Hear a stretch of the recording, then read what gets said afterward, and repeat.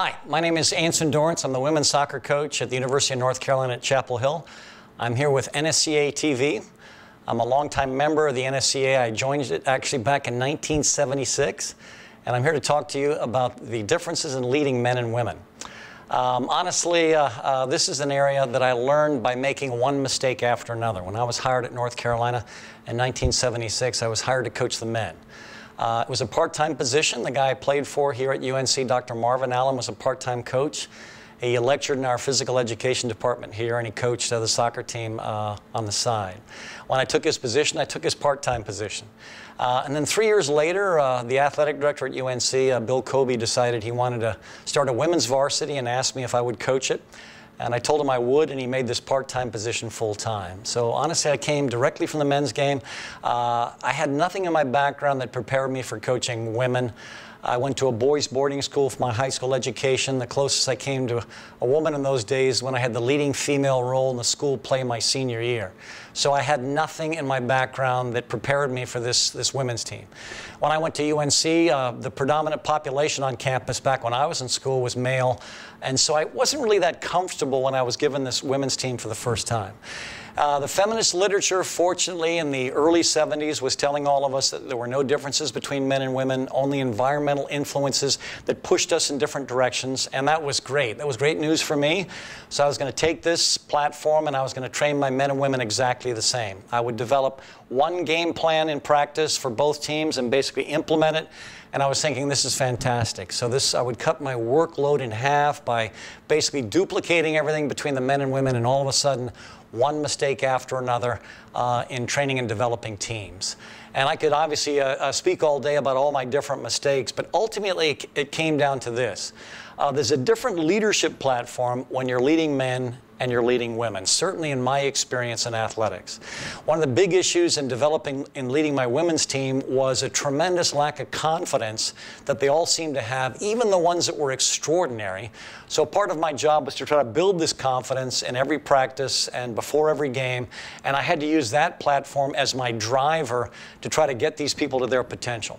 The men were the exact opposite. The biggest issue in coaching the men was hubris. Every male athlete thought he was God's gift to athletics. And then my job as a coach was to share them, well, no, there are some things you've got to work on to develop. And so there was this battle between trying to get men down off their platform of overconfidence and get women up from their platform of lack of confidence.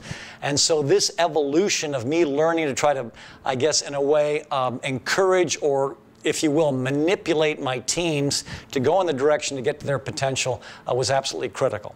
It's really interesting. If you're coaching men, if you make a general criticism of a men's team, every guy in the room is nodding because he thinks you're talking about the guy next to him.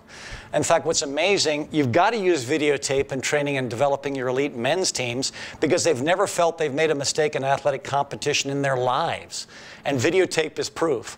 Well, if we use that videotape footage for our women's team, we would be shattering confidences one after another, and it just didn't have a positive impact for them. So now, when we use videotape for the women, all we do is show highlight reels. In fact, Chris Dukar, who does this for me before every single game, takes footage from the last game and just shows our women how extraordinary they were in the last game.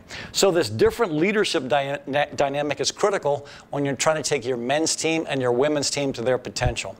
One of the things that's critical if you're going to coach men or coach a men's athletic team is to have the strength so the players will respond to that quality in your personality. If you look at a men's basketball game, in fact, March Madness, all of us are fans of March Madness.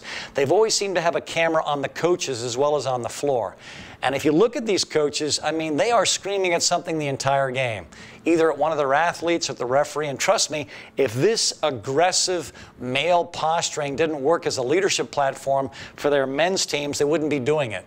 And yet in the women's game, if that's your posture, all you're going to do by getting up and burying them for mistakes or demanding they play at a higher level is you're going to shatter their confidence. And what's vital in this relationship between you as a coach and your players on the women's side is to have some connection. They have to feel you believe in them, and they also have to feel that you've got a unique relationship with them, and it's that relationship of trust, that puts you in a position to basically drive and take extraordinary young women to their athletic potential. And this is something I learned, again, by making one mistake after another through my coaching career in this adjustment from coaching men to coaching both, and then certainly since 1988, just coaching the women. And so what I would advise anyone that's trying to do both or trying to make this transfer from coaching men to coaching women is to appreciate there is a different leadership dynamic. And a lot of us are, I think, incredibly talented leaders, and the transition for many is going to be a smooth one because your instinct in coaching one group or the other is going to come from you naturally. Just like through the course of leading a team, everyone is different from everyone else. Every player requires a different leadership dynamic, and so I think for a lot of people, the transition from one team to the other will also be relatively easy because I think your instincts will tell you how you're going to basically run and drive people to their potential. I had a clunkier route into my coaching platform, and it was honestly only through making one series of mistakes after another that I finally learned that what was most effective for me. And so in your evolution, as you're going from coaching one gender to the other, trust me, there are going to be some bumps along the way, but the rewards are extraordinary. The cliches we use in trying to take these young people to their potential is what's vital with the men is actually to drive them. You can drive them with the intensity of your own personality. That's effective. Getting up in a men's game and driving them the way you see in a men's basketball game, I think works with the men because what they're responding to is your strength. Getting up and trying to have that kind of personality on the sideline for a women's team is not as effective. What they get a sense of if you're up, I guess, driving them is that you're upset with their performance, and that doesn't have as positive effect on their confidence as you think it might. Certainly the translation from the men and the women in this environment is going to be a bit of a challenge. And so what I'm going to recommend all of you consider in the transition between coaching men to coaching women, coaching men to coaching men and women both at the same time is the fact that this is a little bit different. And again, people like me that didn't have the natural ability to transfer themselves from coaching one group to another, I think will benefit from appreciating there are some differences, and you've got to be careful about how you're going to try to lead and coach both.